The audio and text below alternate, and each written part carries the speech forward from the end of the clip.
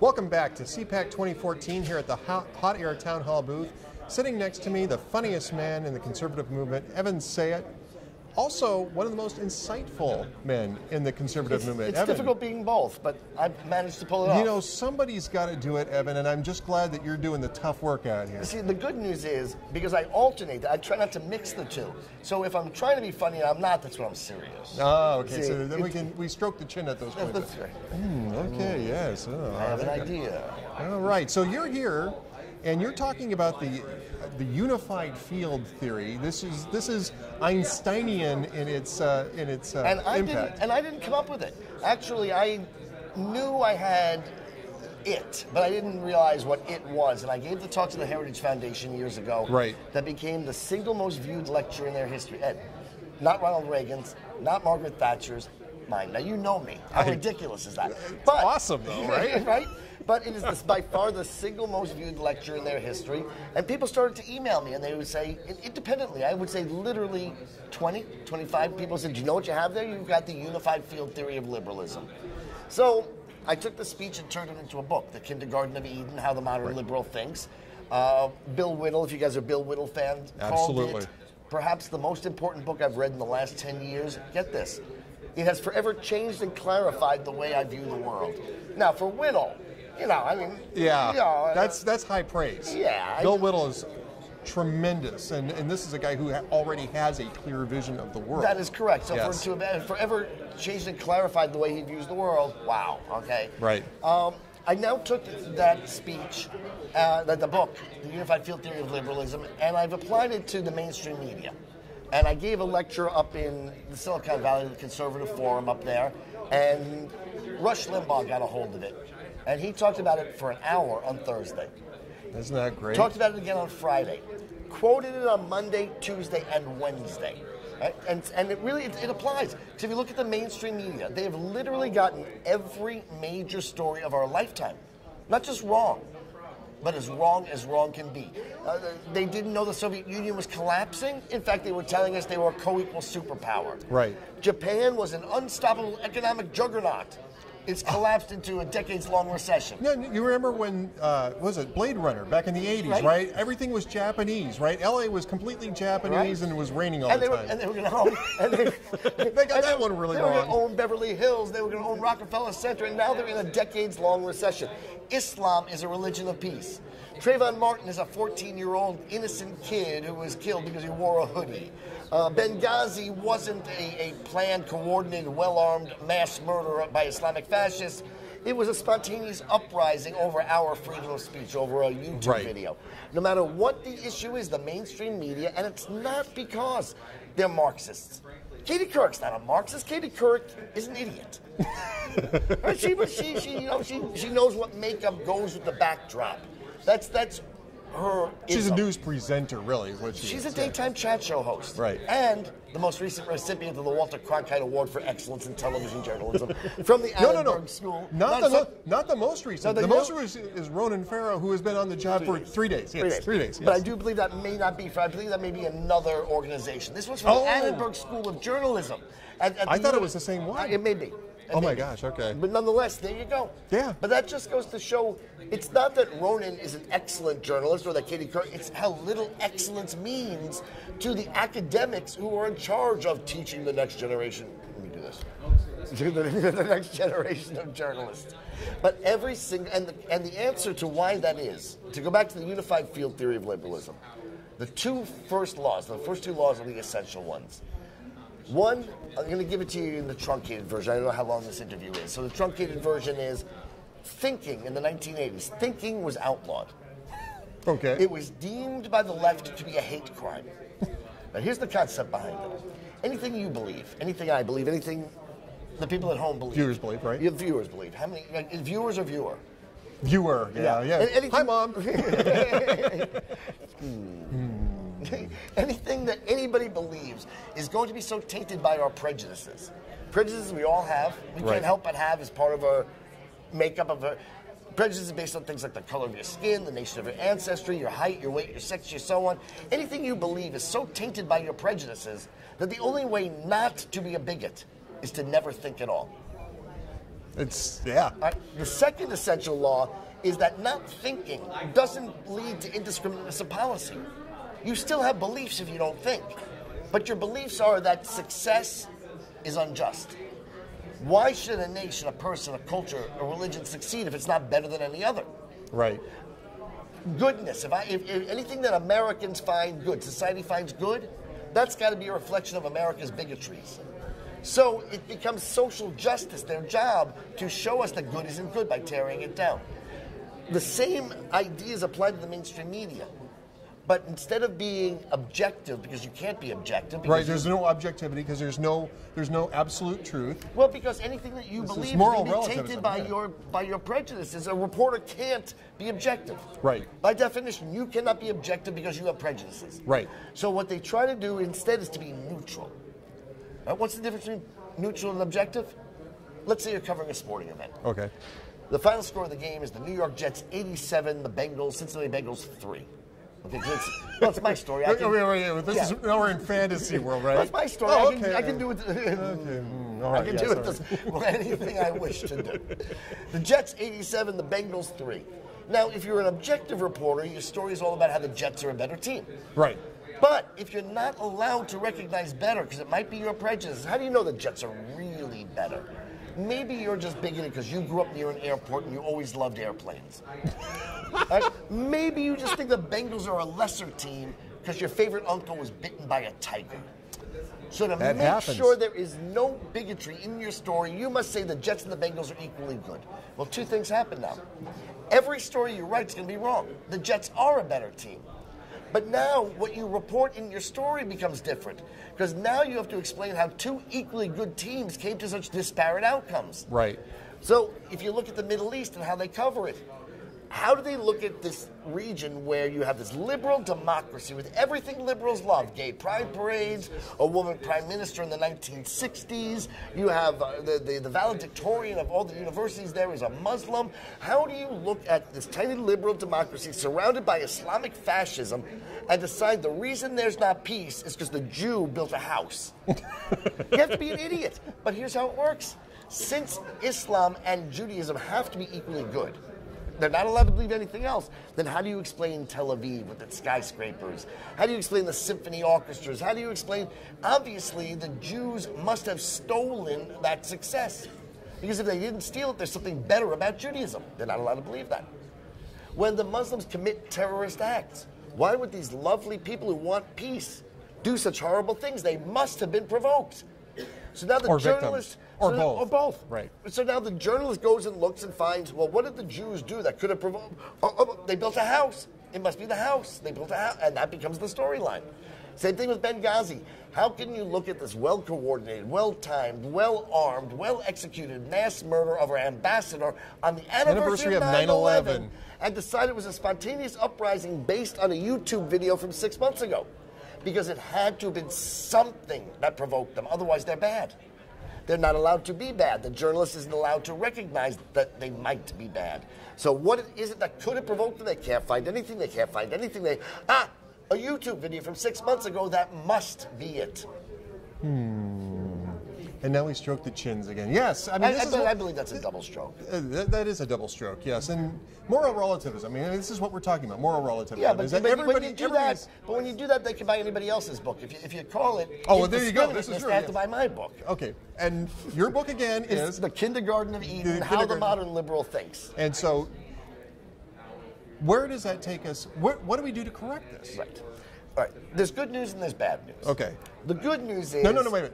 There can't be good news and bad news because it all has to be equal news. Well, what happens is eventually they equal out. Okay, all right, good, all right. Just want to make sure. Yeah.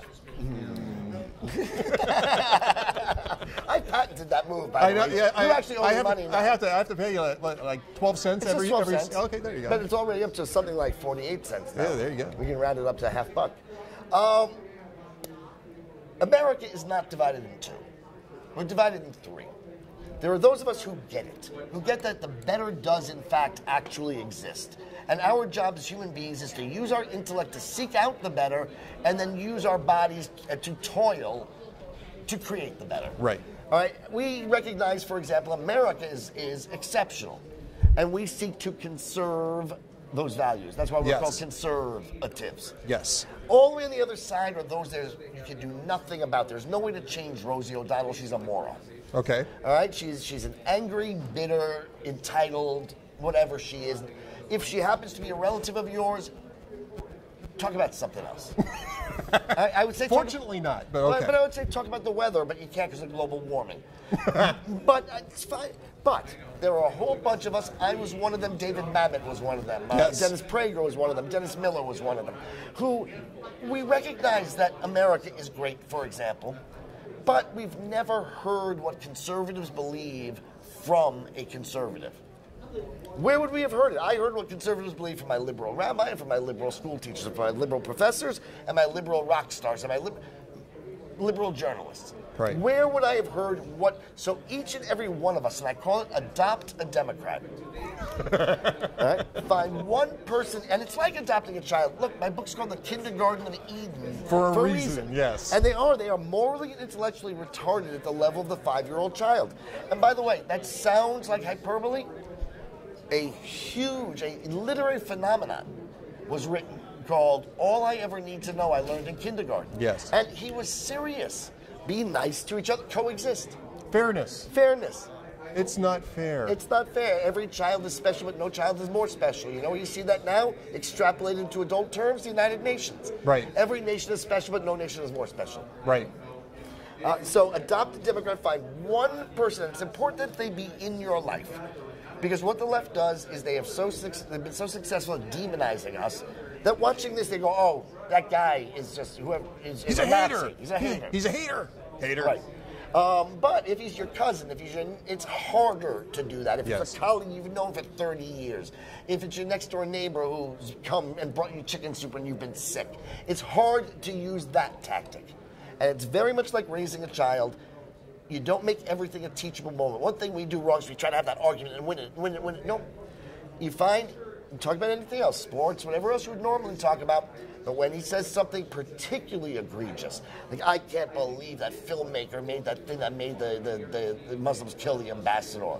You step up, you say, well, actually, here's what happened, and then move on. Right. And every once in a while, you even let him win. It's like a child. Let him beat you in the front door every once in a while to tell him, aren't you smart, liberal? You're so smart. I didn't know. Oh, thank you. And then, but over the course of time, you will change people. I promise you. Evan Sayet, and by the way, your website is? EvanSayet.com, EVANS as in Sam, AYET.com. And if you like your plan, you can keep your plan, period. That's what these buttons are for. That's the period, and that's at Be the Media. Because I may have said this already, but it's essential. If we all change one person, Ed, we double our numbers. Yes. All right, we don't have to always come at them from the top. Yes, come at them from the top. Come at them from every angle. But one-on-one, if we all change one person, we double our numbers. There you go.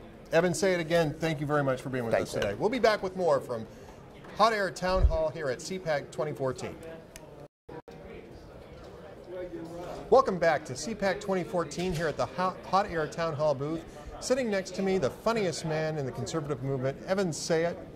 Also, one of the most insightful men in the conservative movement. It's Evan, difficult being both, but I've managed to pull it off. You know, somebody's got to do it, Evan, and I'm just glad that you're doing the tough work out here. See, the good news is, because I alternate, I try not to mix the two. So if I'm trying to be funny and I'm not, that's when I'm serious. Oh, okay. See, so then we stroke the chin at those points. That's right. Okay, yes. Oh, I have an idea. All right, so you're here, and you're talking about the unified field theory. This is Einsteinian in its impact. I didn't come up with it. Actually, I knew I had it, but I didn't realize what it was. And I gave the talk to the Heritage Foundation years ago. Right. That became the single most viewed lecture in their history. Ed, not Ronald Reagan's, not Margaret Thatcher's, mine. Now you know me. How ridiculous is that? But, awesome though, right? Right? But it is by far the single most viewed lecture in their history. And people started to email me, and they would say, independently, I would say literally 20, 25 people said, do you know what you have there? You've got the unified field theory of liberalism. So I took the speech and turned it into a book, The Kindergarten of Eden, How the Modern Liberal Thinks. Bill Whittle, if you guys are Bill Whittle fans, absolutely, called it perhaps the most important book I've read in the last 10 years. Get this. It has forever changed and clarified the way I view the world. Now, for Whittle, I mean, yeah, that's high praise. Yeah, Bill Whittle is tremendous, and this is a guy who already has a clear vision of the world. That is correct. So yes. for forever changed and clarified the way he views the world. Wow. Okay. Right. I now took that speech, the book, The Unified Field Theory of Liberalism, and I've applied it to the mainstream media. And I gave a lecture up in the Silicon Valley, the Conservative Forum up there, and Rush Limbaugh got a hold of it. And he talked about it for an hour on Thursday. Isn't that great? Talked about it again on Friday. Quoted it on Monday, Tuesday, and Wednesday. Right? And it really it applies. Because if you look at the mainstream media, they have literally gotten every major story of our lifetime. Not just wrong, but as wrong can be. They didn't know the Soviet Union was collapsing. In fact, they were telling us they were a co-equal superpower. Right. Japan was an unstoppable economic juggernaut. It's collapsed into a decades-long recession. Yeah, you remember when, what was it, Blade Runner, back in the 80s, right? Everything was Japanese, right? LA was completely Japanese, and it was raining all the time. And they were going to own... they got that one really wrong. They were going to own Beverly Hills. They were going to own Rockefeller Center, and now they're in a decades-long recession. Islam is a religion of peace. Trayvon Martin is a 14-year-old innocent kid who was killed because he wore a hoodie. Benghazi wasn't a planned, coordinated, well-armed mass murder by Islamic fascists. It was a spontaneous uprising over our freedom of speech, over a YouTube video. No matter what the issue is, the mainstream media, and it's not because they're Marxists. Katie Couric's not a Marxist. Katie Couric is an idiot. She knows what makeup goes with the backdrop. That's her. She's a news presenter, really, is what she is. She's a daytime chat show host. Right. And the most recent recipient of the Walter Cronkite Award for Excellence in Television Journalism from the Annenberg School. Not the most recent. The most recent is Ronan Farrow, who has been on the job for 3 days. Yes, 3 days. Yes. But I do believe that may not be. I believe that may be another organization. This was from the Annenberg School of Journalism. I thought it was the same one. It may be. Oh my gosh, okay. But nonetheless, there you go. Yeah. But that just goes to show, it's not that Ronan is an excellent journalist or that Katie Couric, it's how little excellence means to the academics who are in charge of teaching the next generation. Let me do this. the next generation of journalists. But every single, and the answer to why that is, to go back to the unified field theory of liberalism, the first two laws are the essential ones. One, I'm going to give it to you in the truncated version. I don't know how long this interview is. So the truncated version is thinking in the 1980s. Thinking was outlawed. Okay. It was deemed by the left to be a hate crime. Now here's the concept behind it. Anything you believe, anything I believe, anything the people at home believe. Viewers believe, right? Yeah, viewers believe. How many, viewers or viewer? Viewer, yeah. Hi, Mom. Anything that anybody believes is going to be so tainted by our prejudices. Prejudices we all have. We can't help but have as part of our... America is not divided in two. We're divided in three. There are those of us who get it, who get that the better does in fact actually exist. And our job as human beings is to use our intellect to seek out the better and then use our bodies to toil to create the better. Right. All right, we recognize, for example, America is exceptional, and we seek to conserve those values. That's why we're called conservatives. Yes. All the way on the other side are those you can do nothing about. There's no way to change Rosie O'Donnell. She's a moron. Okay. All right, she's an angry, bitter, entitled, whatever she is. If she happens to be a relative of yours, talk about something else. I would say... Fortunately not, but okay. But I would say talk about the weather, but you can't because of global warming. But it's fine. But there are a whole bunch of us. I was one of them. David Mamet was one of them. Yes. Dennis Prager was one of them. Dennis Miller was one of them. Who we recognize that America is great, for example, but we've never heard what conservatives believe from a conservative. Where would we have heard it? I heard what conservatives believe from my liberal rabbi and from my liberal school teachers and from my liberal professors and my liberal rock stars and my liberal journalists. Right. Where would I have heard what? So each and every one of us, and I call it adopt a Democrat. Right? Find one person, and it's like adopting a child. Look, my book's called The Kindergarten of Eden. For a reason, yes. And they are morally and intellectually retarded at the level of the 5-year-old child. And by the way, that sounds like hyperbole. A literary phenomenon was written called All I Ever Need to Know I Learned in Kindergarten. Yes. And he was serious. Be nice to each other. Coexist. Fairness. Fairness. It's not fair. It's not fair. Every child is special, but no child is more special. You know where you see that now? Extrapolated into adult terms, the United Nations. Right. Every nation is special, but no nation is more special. Right. So adopt a Democrat, find one person. It's important that they be in your life. Because what the left does is they've been so successful at demonizing us that watching this, they go, oh, that guy is just whoever is He's a a Nazi. hater. He's a hater. He's a hater. Hater. Right. But if he's your cousin, it's harder to do that. If Yes. it's the makeup of a prejudice is based on things like the color of your skin, the nation of your ancestry, your height, your weight, your sex, your so on. Anything you believe is so tainted by your prejudices that the only way not to be a bigot is to never think at all. It's, yeah. The second essential law is that not thinking doesn't lead to indiscriminateness of policy. You still have beliefs if you don't think. But your beliefs are that success is unjust. Why should a nation, a person, a culture, a religion succeed if it's not better than any other? Right. Goodness, if anything that Americans find good, society finds good, that's got to be a reflection of America's bigotries. So it becomes social justice, their job, to show us that good isn't good by tearing it down. The same ideas apply to the mainstream media. But instead of being objective, because you can't be objective. Right, there's no objectivity because there's no absolute truth. Well, because anything that you believe is going to be tainted by your prejudices. A reporter can't be objective. Right. By definition, you cannot be objective because you have prejudices. Right. So what they try to do instead is to be neutral. What's the difference between neutral and objective? Let's say you're covering a sporting event. Okay. The final score of the game is the New York Jets 87, the Cincinnati Bengals 3. Okay, that's my story. Wait, now we're in fantasy world, right? That's my story. Oh, I can do it. All right, I can do it with anything I wish to do. The Jets 87, the Bengals 3. Now, if you're an objective reporter, your story is all about how the Jets are a better team. Right. But if you're not allowed to recognize better, because it might be your prejudice, how do you know the Jets are really better? Maybe you're just bigoted because you grew up near an airport and you always loved airplanes. Right? Maybe you just think the Bengals are a lesser team because your favorite uncle was bitten by a tiger. So to make sure there is no bigotry in your story, you must say the Jets and the Bengals are equally good. Well, two things happen now. Every story you write is going to be wrong. The Jets are a better team. But now what you report in your story becomes different because now you have to explain how two equally good teams came to such disparate outcomes. Right.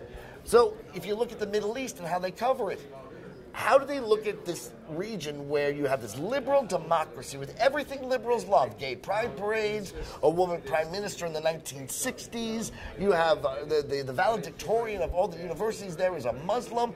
How do you look at this tiny liberal democracy surrounded by Islamic fascism and decide the reason there's not peace is because the Jew built a house? You have to be an idiot. But here's how it works.